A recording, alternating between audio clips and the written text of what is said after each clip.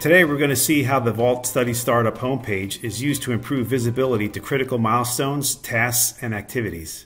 The Study Startup homepage provides a clear and complete snapshot of startup progress.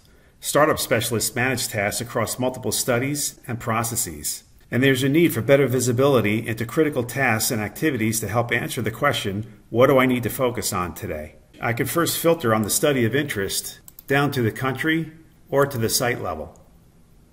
Under that, Site Startup Progress allows me to focus on sites that are approaching green light, and for newly selected sites, I can take an action to send a document package to the site to start the initiation process. The upcoming site greenlights area allows me to focus my attention on any at-risk or overdue milestones related to site greenlight activities for the sites that I'm managing. I can click to drill into any site greenlight milestone to take quick action, and I could also turn on or off any of the risk categories.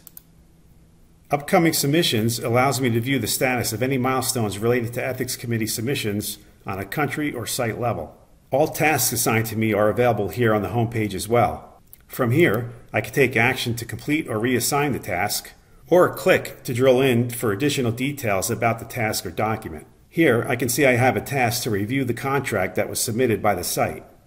I'm able to view the document in line within Vault and note any issues. Completing the task allows me to indicate the issues identified so that I can send this back to the site for completion. Other tasks within the study country I'm filtered on can also be managed here. For example, I can drill into any overdue tasks and quickly reassign them to other users if necessary.